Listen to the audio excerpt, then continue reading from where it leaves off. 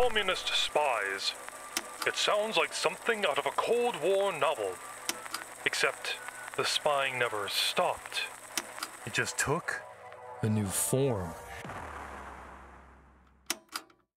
This is Tang Juan. She worked as a researcher at the University of California, Davis. The FBI charged her with lying on her visa application. She was arrested about 1 month later on July 23rd. She allegedly hid her connection with the Chinese military. This is a widespread phenomenon, as a July 30th report from Stanford's Hoover Institution found over 250 instances of Chinese researchers concealing their ties with the Chinese military. There have been numerous cases and arrests in recent years for Chinese espionage, including Tang. Before her arrest, she took refuge in the San Francisco Chinese consulate. On July 24th, one day after her arrest, the United States ordered the closure of a different Chinese consulate, the one in Houston, Texas. U.S. officials said that the consulate was particularly aggressive and particularly successful in the theft of American research and technology.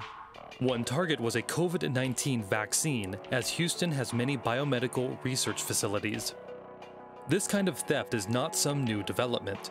Over the past 10 years, there were 50 cases of consulate staff targeting local research centers. The intention is to get American experts to work for China. That way, people may unknowingly share research secrets with the Chinese regime. These are just a few examples of Chinese consulates orchestrating theft from America. And this is systemic through the United States. U.S. officials and experts have described both consulates and embassies as spy hubs for the Chinese Communist Party, or CCP.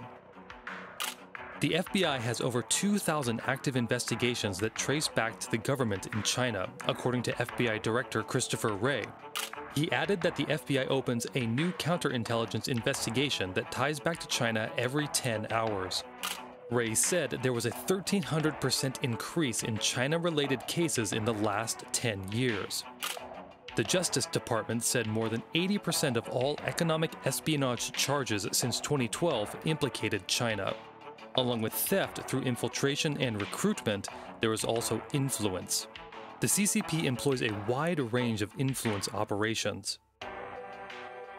One operation that has recently come under fire is China's Confucius Institutes.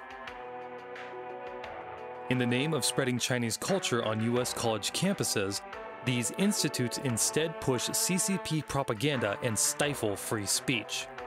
38 have closed as of May, but 80 still remain active. As more closures and arrests are made, the United States is now exposing China, lifting the veil from the spy network.